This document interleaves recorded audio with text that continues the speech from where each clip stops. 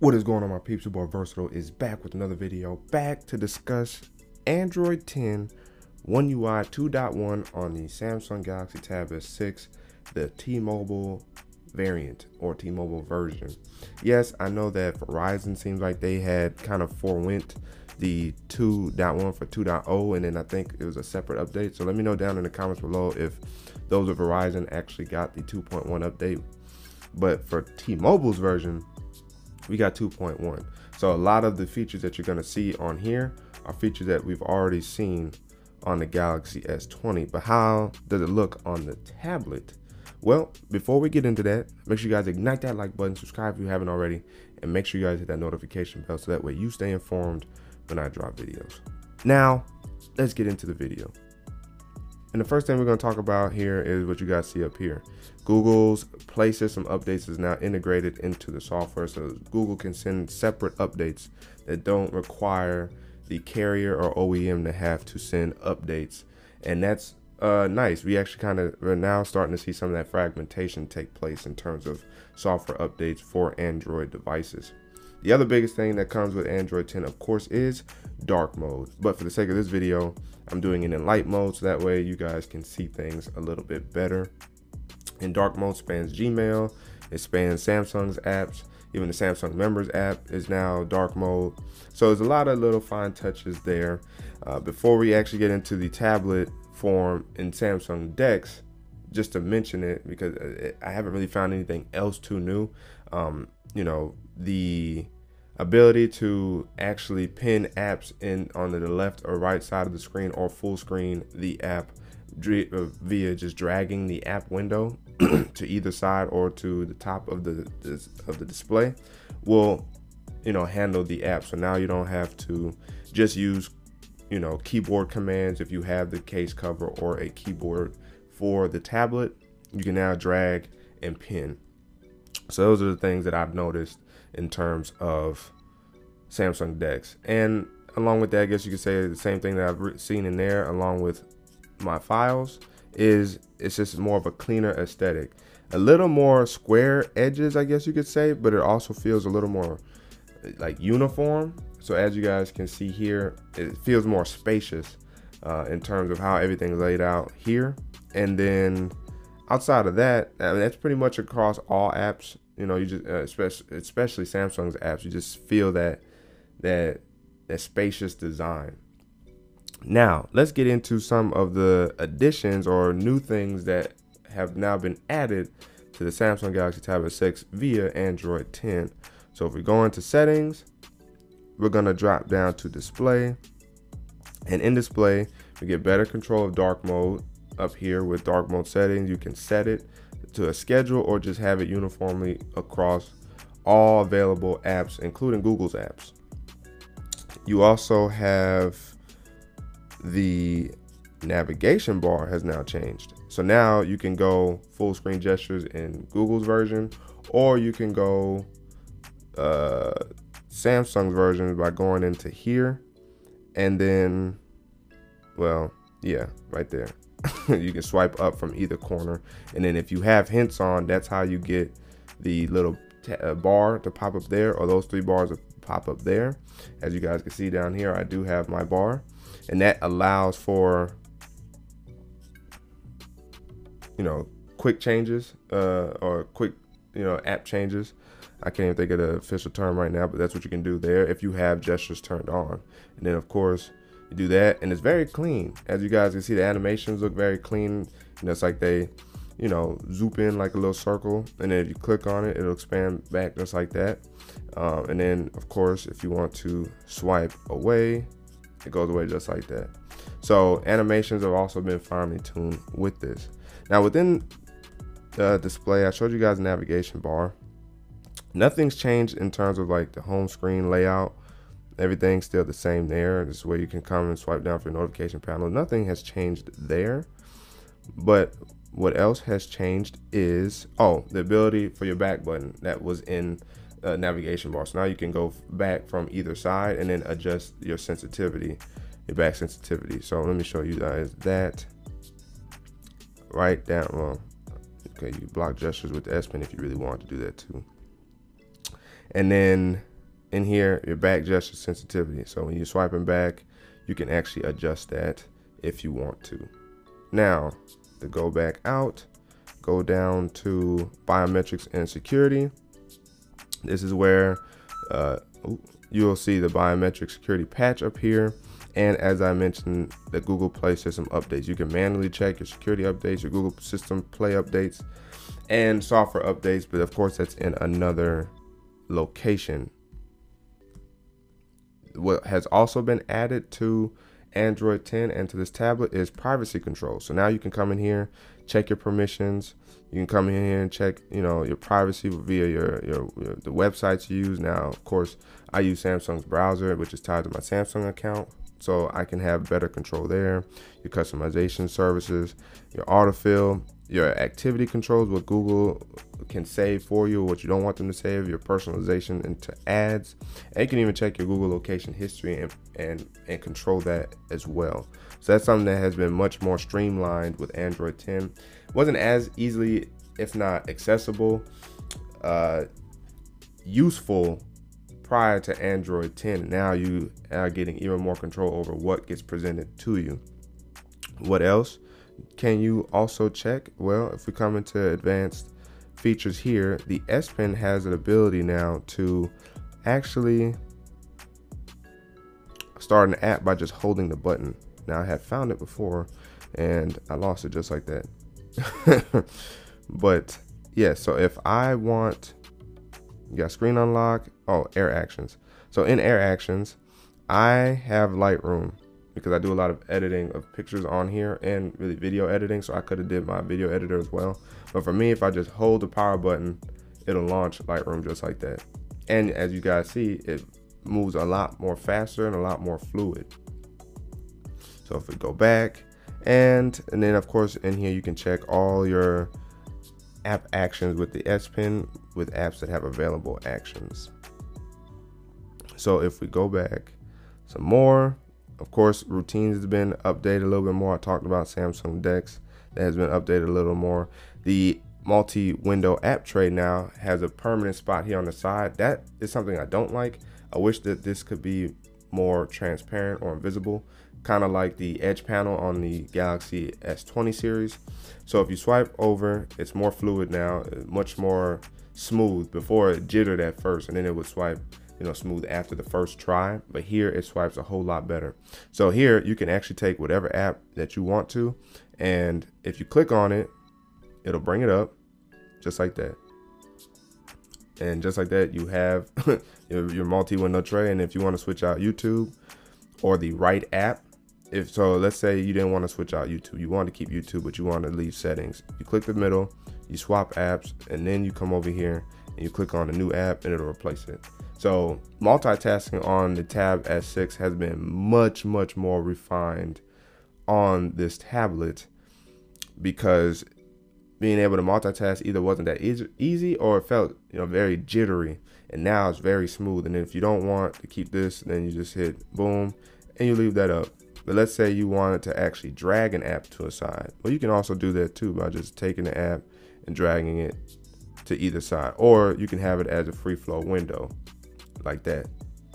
And then if you want to add something else, bring the calendar back up, boom. So now you got 3 apps still, and do whatever you want to do in terms of multitasking. And I find that to be very, very useful, because sometimes you are doing multiple things. You don't want to have to jump in Samsung Dex unless you're already in Samsung Dex working, and you can still have a very nice flow of multitasking taking on. And with the window app tray, let's say you don't care for those apps, and you come down here, click on this, and it expands that. So now you can choose from a bunch of apps that allow for multi-window or free flow, and then just drag and drop. So you want to take YouTube Music, boom, as you guys can see, bow, and it's fixed just like that. And I like that now YouTube Music has, because I don't think it did before, but it has a tablet form. So if I was to maybe drag, you can't do that. I don't like that right there. Whoops. Let's try expand it. Oh, okay, cool. So if you expand it, it'll go to the right side as well. Ooh, that's nice. So that's something I just realized myself. So if you want to have your little music player window, you know, free flowing while you're working in 2 apps, or even if you're in 1 app and you don't want it to have its own space and you just want to have it free flowing and control your music that way, boom. And as you guys can see, you can minimize the app. So I actually like that. And then this will actually, you know, add the pair to your home screen. So if you always want the same 2 apps to be multitasked, just click that button right there and it'll take both apps and pin them to your home screen or somewhere on your home screen, one of your home screen tabs. So I find that to be very useful. Let's see, let's go back to settings. And yeah, that's that.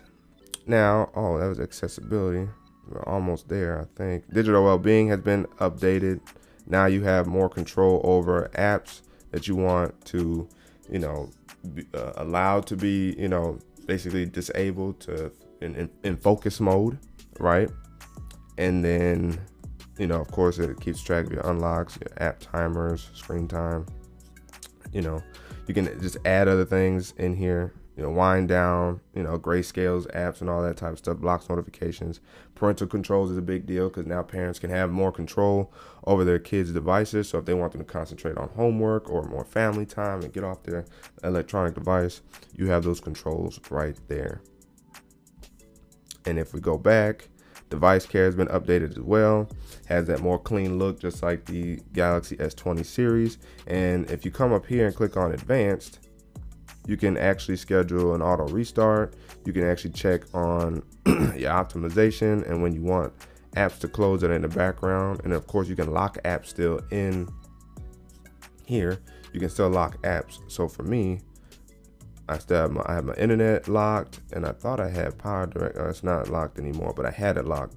So, you know, apps that you don't necessarily want to clear your RAM or, you know, be cleared, you can lock those. So that way the system knows to leave those running in the background, because you might have something going on and you want that app to stay focused on that and not leave. So that's some nice stuff there.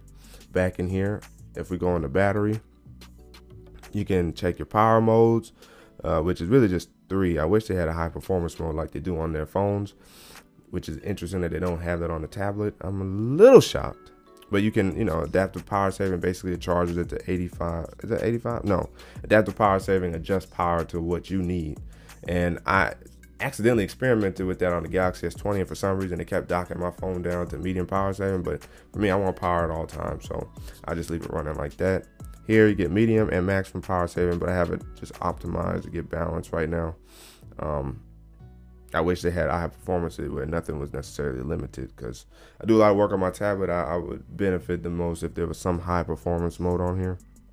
Charging, you can have fast charging on. This is where you can protect your battery and have it only charge at 85%, even though it will still show 100%. So that's a way to, you know, preserve your battery and extend it. And then, yeah, you come into storage. Now, there's not too much you can do in storage. You know, it says advanced, but it really just shows you the storage. You can click on it and then maybe try to do cleaning. I'm surprised that I have 96.3 gigs used on this tablet, because I don't really have anything saved on here. So I might have to do a factory reset and just start from scratch, maybe. But with the Tablet 7 Plus coming out soon, you know, it'll be fine. And then, you know, of course, in memory, coming here. And I do like how it looks like this. It looks a lot more clean, more fleshed out. And then, of course, you can come in here and clean stuff out if you really want to. And then you can exclude apps from being clean. So it's almost similar to when your phone, when your device, or in this case, your tablet, optimizes in the morning and, you know, wipes out certain background processes. You can limit what actually gets processed out. And then the biggest thing, or I won't say the biggest thing, but in accessibility, in terms of, I believe it's in hearing, you have live transcribe. So you can listen to live speech and display it as text. You have to download Google's app for that to take place. But once you do, you know, it'll take you to actually download. Once you do, you can have it on, you can set, you know, for settings and all that type of stuff. So, and Google processes your conversations, but never stores them. So that's nice. I wish they had the live captions feature as well. You know, you can have you can turn on captions in YouTube and whatnot, or, you know, hopefully your video source allows you to turn on captions.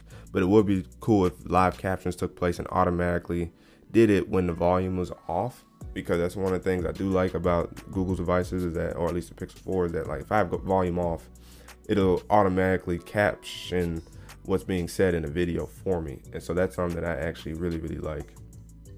So hopefully they'll bring that to here one day. And that's pretty much it in terms of like big changes. It's just been a refined software experience, some additional software additions that we've gotten in this S20. And that's one thing that I hope that they improve on as time moves forward. Maybe with the One UI 2.5, we'll see. But you know, even though I mean, it's a tablet, but make sure apps are more apps are available for tablet use. And then even for Samsung themselves, make sure their apps are more tablet optimized and not just like a bigger version of the mobile, like the phone app, because you know, a lot of us do like to use the tablet for work, and we would appreciate having, you know, useful apps or more useful accessibility options when working with specific apps. And so that's something I hope that will get better going forward. But if you haven't already downloaded the Android 10 update for your tablet, go ahead and download it. You will enjoy it. You will appreciate it. The app feels fast, or the tablet feels faster. Everything feels so much more smooth. And I've been running Android 10 since the 29th. I think is when it actually went live for T-Mobile. It was June 29th, I think. So since then, I've been running it and haven't had any issues. Well, no, I did have 2 issues, but they got cleared up over time. And whenever you, like, let's say if I swipe over to Samsung Daily, which has also been changed to Samsung Daily. It used to be like the Bixby board or whatever, but now it's Samsung Daily. Or, yeah, something Bixby, something. So let's say you come in here, you go to settings, and then you say about Samsung Daily. A lot of times Samsung apps will let you know you can update it if there's an update available. Well, in this case, with this app and with the home screen, or the home, you know, the OS, I guess you could call it the home screen, they'll have updates that pop up. Well, both apps, the home screen and Samsung Daily, whenever you click update, it wasn't in the Galaxy Store to actually update. So it would kind of just crash, you know, the Samsung Galaxy Store. So those have been resolved, and I don't know if it was just a slight hiccup with Android 10 kind of fleshing itself out throughout the tablet, but that stuff has been resolved. I haven't had any issues with that, but I did just want to point those 2 little small things that I had an issue with. But outside of that, I haven't had any issues. Everything's been running just fine, and I've been enjoying it a whole lot more. So again, if you haven't already, download the app if it's the software update if it's available for your tablet. Let me know down in the comments below if you enjoyed it. Is there things missing? Which one do you have? One UI 2.0, One UI 2.1, and yeah, let the discussion begin down in the comments. But if you haven't already, make sure you guys ignite that like button, subscribe if you haven't already, and make sure you guys hit that notification bell so that way you stay informed when I drop videos. But your boy Versatile signing out, and until the next video, wait for